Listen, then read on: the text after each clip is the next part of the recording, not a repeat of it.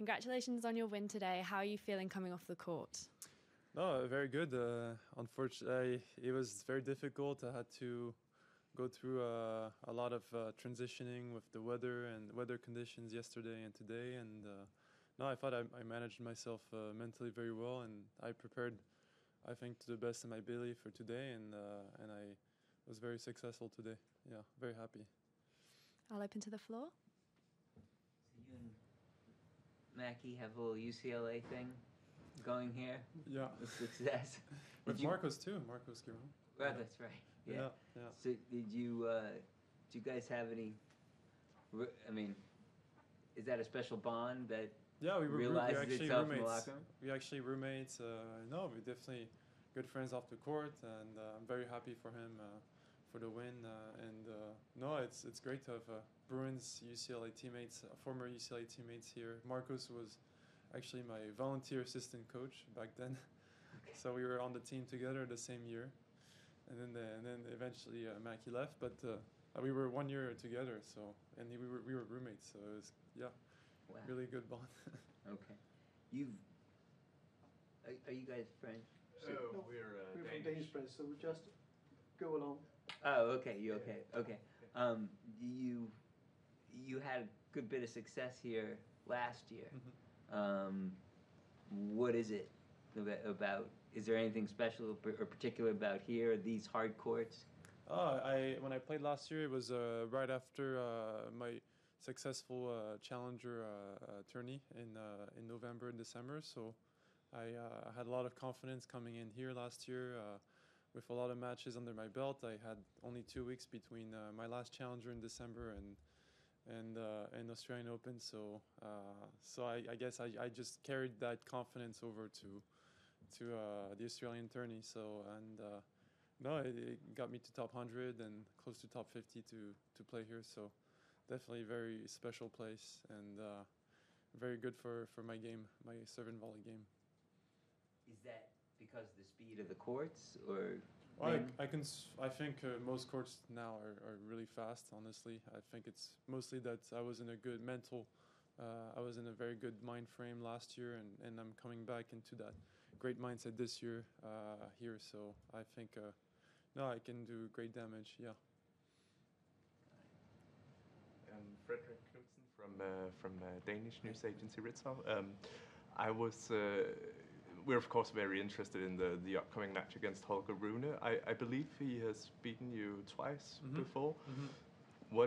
What do you plan to do differently to change that? I played him on the very slow conditions on clay and indoor. It was very slow. It was very difficult for me, and I think it's very different conditions when I play him here.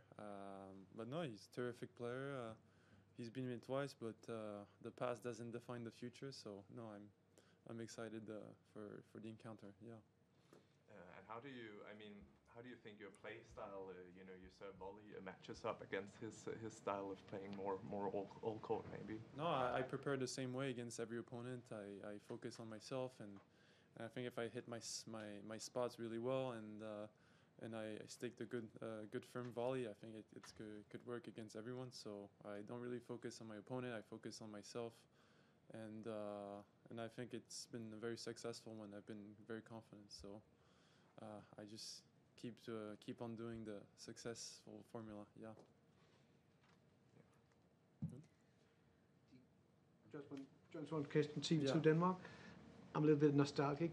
How do you fall in love with the serve and volley game? Because in a way, it is a bit strange to see you play as a viewer for me. You remember the 70s and the 80s. Mm-hmm. How did it come you fell in love with that serve and volley game? I watched a lot of tapes of Pete Sampras and Patrick Rafter, and my brother was a huge Sampras fan. So and he wanted me to play like that from a very young age. At first, I had some resistance, but eventually at 13, 14, I listened to my brother, and I started doing it. And I felt incredible to do it, and I just kept doing it over and over again, even though at first it wasn't very successful because it's very difficult to master. But I was persistent. I carried the faith that it would eventually work, and no, I'm glad that I stuck with it. Yeah.